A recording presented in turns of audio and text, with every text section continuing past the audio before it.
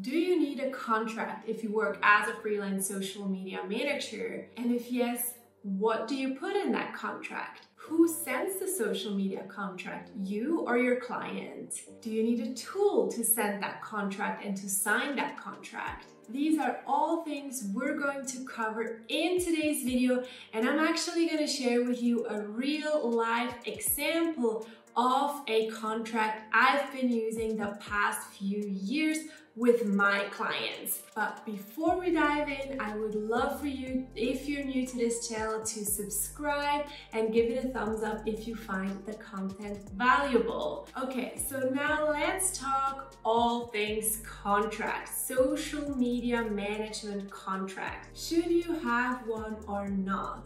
It's a strong yes from me, and there are several reasons apart from the obvious where you would state what the pricing is of your packages. You would obviously, of course, also put in the dates on when you start working with your clients and when the contract ends. But more importantly, also how to cancel the contract. And again, I'm going to share with you in a minute right away on how that looks like. But the most obvious thing to put in that contract, but still a lot of people forget, is your actual package. Because I don't suggest working on an hourly base with your clients, you want to put in your social media management package. So what is it that you're actually offering? And it's more like result based on how you work with your clients rather than on an hourly rate. Right, let's dive right into the contract and I'll share with you exactly what I mean. Right, we're now here in my contract and I'm just sharing it with you as I have it as a Google Doc so I can constantly change things, and then I would send it as a PDF to my clients. Now again, I'm going to share with you tools that you can use at the end of this video. If you, however, first starting out, you might don't have the budget to invest in fancy tools. Later on, you definitely want to do that because it helps with a smooth client onboarding process and as well with cutting down your time. In the beginning, for your first or second client, you're simply going to use a Google Doc, save it as a PDF, and then you can sign it online. Right, first of all, the obvious one, you're going to write down when is this contract going to start and who are the two parties involved, and then you can name the company and client you're working with, and I always call myself in the contract consultant or service provider. You can also call yourself social media manager, and you use that word moving forward in the contract. Then right away, we have the most important part, and that is, what is your actual social media management package? In this example, I'm showing you Instagram, Facebook, and Pinterest. And I'm sharing in depth what are the things I am going to do for the clients. However, as you can see, I'm not sharing any times. I'm not saying every day I'm spending 5 hours on your account or 5 minutes on your account, because I have very good workflows. In the first months or two, it might take a little bit more time, but then as I move on, it will be quicker, and I don't want the clients to know that, and they shouldn't care anyway because they should care about the results I give them. So here you want to put in your exact package for your client. So map out what you're going to do for them. If you have specific KPIs, aka numbers you need to achieve, you put them in here as well. So that's the second part already done. And then we're going to go in the terms of agreement, aka when is the contract going to start, and then how long will it be. And this is crucial, you guys. You definitely want to have a minimum of 3 months. the contract should be minimum 3 months. If you work with a client only 1 month, it's very hard to get results on organic social media marketing. It's different with paid ads, but still I'd prefer to have at least 3 months because the algorithm needs time to adapt until you actually see results. So I always do a minimum of 3 months. Obviously, at the time the client gets the contract, they already agreed to 3 months. You would say that on the discovery call. And then either party can cancel the contract with a 30-day advance. So that means you can't quit the contract on the 30th of June and then say, oh, I don't want your services anymore as of July. You will then still have a full month of social media management and the client still has to pay that.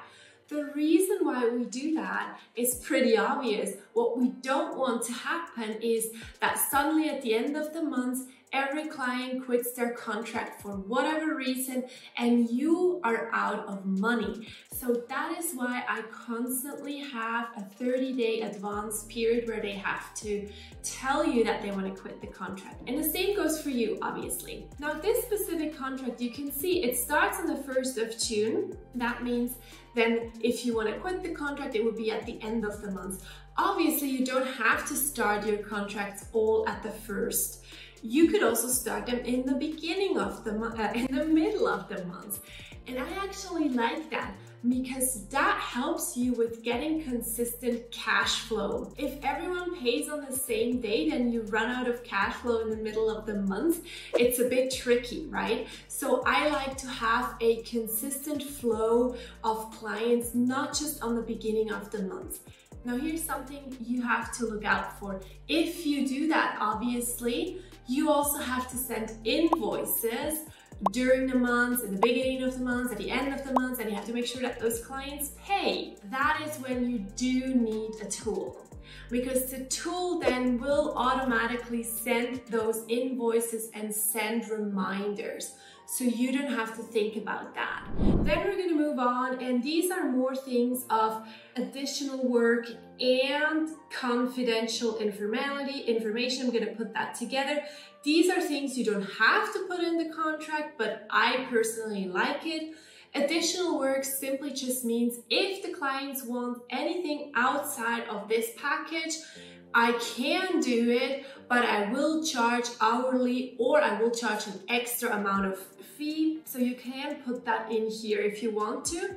There I really just write that I personally will treat the information I get from the client confidential. So it's more for the client so that they feel, okay, she is a professional, she knows she can't just hand out information. One thing I heard the other day, a woman say to me that a client wanted her to put in a competitor clause, which would mean you're not allowed to work with their competitors. I would never put that in a contract because, as you know, I'm a huge fan of working in one niche. So if I only work with fitness coaches and then I have a competitor clause with my first client, then the whole I'm working with fitness coaches won't work anymore, right? So I don't work with clients who tell me that they want to have a competitor clause in their contract. And frankly, I also don't think many social media manager would do that. So be aware of that. Don't put it in the contract. And if the client says that they want that, would be a red flag for me. Then the most important part, the payment. You want to add in how much is the price of your package and when is it due. And here is an important thing, your clients pay you up front. So they pay before I start the work. So as you can see in this contract, it says the payment is due on before the 1st of each month. Right? When I wrote this contract, I also worked a lot with PayPal. I don't do that as much anymore. So if you want to work with PayPal, put that in. It's on top of the package price you agreed. You can work with Stripe, you still pay a fee, but it's lower. But you want to make sure that you put these 3 things in your contract. What's the amount? When is it due? And when do you send the invoice? That's actually 4 things. And the 4th thing, if there are any fees being covered by the client. And I automatically see that stuff on a discovery call. If someone asks me, what's your package price? I'll always say, let's say $1,500 a month plus 2.9% payment fees. Again, if someone doesn't pay with credit card and does a direct bank transfer, those fees will be taken away, and you could put that in your contract. And then the last part is you will state that you are an independent contractor. You are paying your own taxes, you're paying your own government things that you have to pay depending on each country, and you're completely separate entity from your client. You're not their employee. I just put that in there because some countries actually need that. If you hire an independent contractor, that needs to be in there for a safety for both parties. But these are things that you need to have in your contract. Again, the confidential information, you don't need to have it, but it is helpful and it shows the client that you care for them. But what you definitely want to have is the payment information, the terms of your agreement, your packages, when does it start, who are the parties that are doing it, and how can we cancel that contract. So now I'm just simply going to save it as a PDF and sign. You can use Adobe Sign for that, for example, and send it out. But if you have more than one client and you want to have a super smooth workflow, you might want to use one of these tools. There are 3 tools I suggest you look into, and then you pick the one that feels most intuitive for you. Number 1 is Dubsado. It's really cute. I like their design. It's a bit more for designer and artists. I feel like you have more option to make it look nice. You can do drag and drop for your packages and then send out invoices, proposals, contracts, invoice reminder, everything you can think of. You can just do a free trial. The second one is called Honeybooks. Honeybook is similar. Again, you can do contracts, invoices, etc. So go and have a look at these 2. And then the third one is called 17 Hats.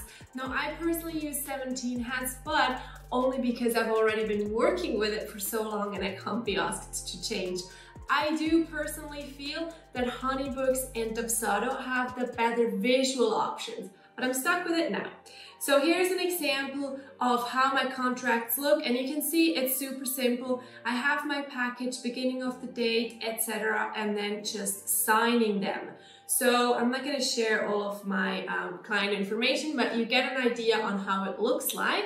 So have a look at these 3 tools, and then you can send it out from there. Another option would be simply just to use DocuSign and just send the contract via the signing tool, but you don't have the invoicing option, obviously. So these, what we call CRM tools, are super helpful if you work as a freelance social media manager. All right, guys. Now, if you have no idea what to put in your social media management contracts or what tasks you even should be doing as a social media manager, watch the next video that I'm gonna link after this video about your social media management tasks and what you should be offering as a social media manager. See you soon.